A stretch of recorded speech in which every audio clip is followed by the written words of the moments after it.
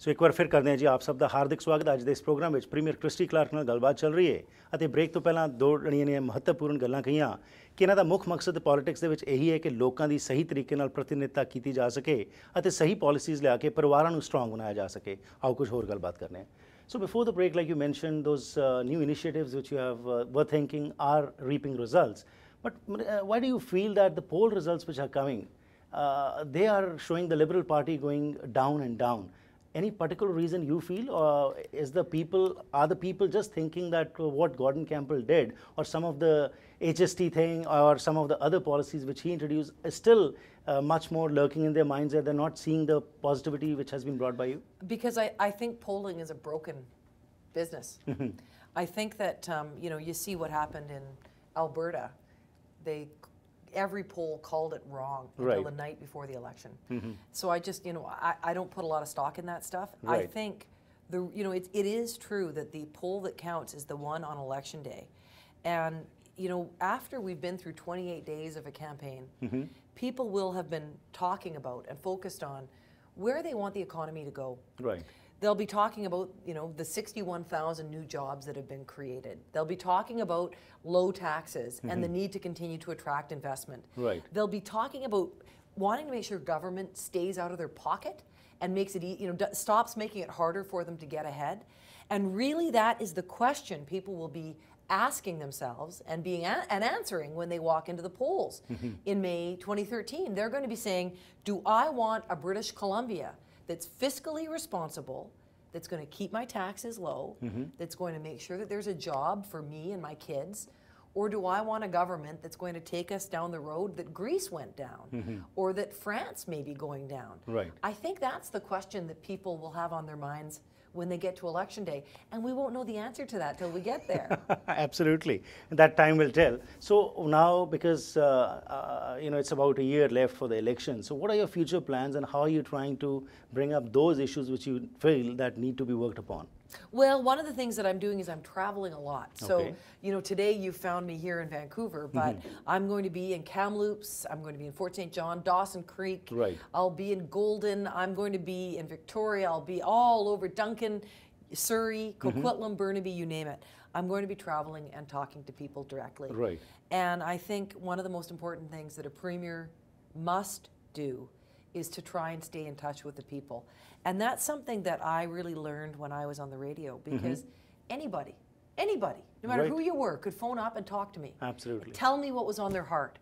And I need to give people the chance to continue to do that. So that's what I'm going to do this summer for the next couple of months. Well, that's a very important thing what you have touched, because that's what it is. Many times what happens is when politicians are not able to get the exact thinking of the people, then problems start. So do you think that this thing you are working upon and you're reaching to the people?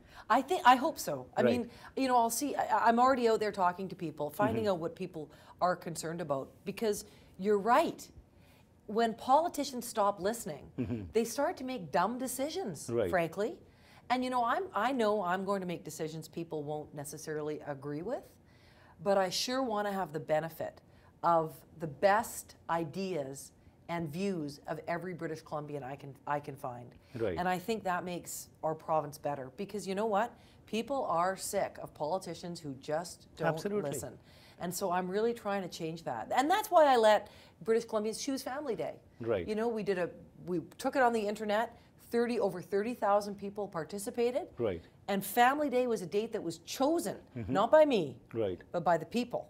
And I think we should do more of that stuff. Right. And Premier, also some of the policies which were started by Mr. Gordon Campbell, they are still continuing, and especially it's becoming quite expensive to live over here, and especially the Vancouver area is quite expensive, and it's becoming difficult for the common people to even meet their ends met, and they have to work, and many times they don't get the job of their choice, and especially as far as the immigrants are concerned, because their credentials are not recognized, and many times they cannot go in the field they want to go. So you are aware of these things also, and especially with the EI reforms which the Canadian federal government has brought, that also will have an impact on a lot of immigrants. So are you aware of these, and also are you thinking of doing something towards these things also? I am aware of them, and I'm concerned about them. Immigration is so important. It's what's built our province. Right. Without immigrants, British Columbia wouldn't exist. And we have to remember, I think we do remember that. Right. I think sometimes the federal government forgets. So we are working hard to remind them. John Yap set up a very successful immigration task force to think about all the things that we need the federal government to do, which would basically loosen up immigration, allow more immigrants into our province. For heaven's sakes, you know, we're going to have 1 million job openings in the next 10 years. We can't fill them all. We need more people coming to our province. And then when we get here, we should let them work at the jobs they're trained for. So that's a really big focus of mine. And you know, I mean, that's, you know, when I raised the minimum wage, that was about trying to make it a little bit easier for people to get ahead. When I cut the hydro, directed that they cut the hydro rate increase in half. That was about trying to make things more affordable for families. Getting rid of air care, another thing to make it more affordable for families. So we're trying to do these things one by one, recognizing it is tough out there. And people, you know, it's not just low taxes. That's good, that's important, but there are a lot of other things we need to do.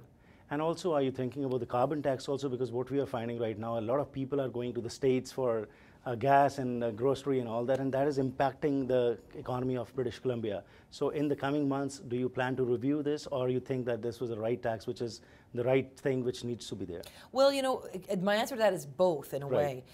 We are reviewing the carbon tax. And what we want to do is, you know, first recognizing it was a world-leading change. And or at least a continent-leading change. And it did a lot of good in growing different sectors of our economy, like the clean technology sector. And it actually, you know, the government at the time lowered personal income taxes, lowered business taxes at the same time that it raised the carbon tax. So everybody ended up paying about the same, although some people paid a little bit more and some a little bit less. Having said that, though, it wasn't perfect. And you know, I mean, it was, nobody else in Canada had done it at the time.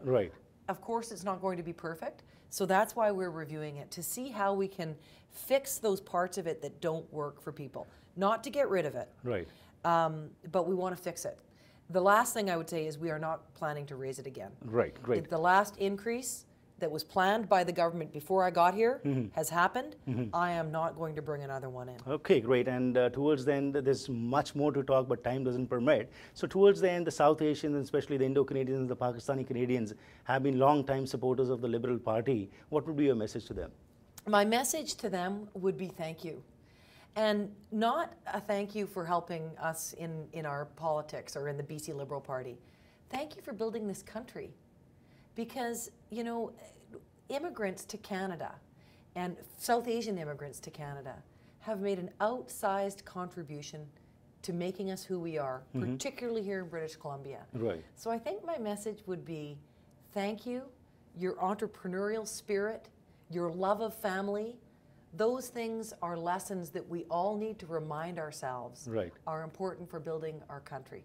It was a pleasure having you. We have lots of more questions, but in the coming months, definitely we would love to have you more on the show so that you can share your views with the people and we can bring their thinking to you. Thank you very much for your time. Thank you very much. Sat Sri Akal. Sat Sri Akal.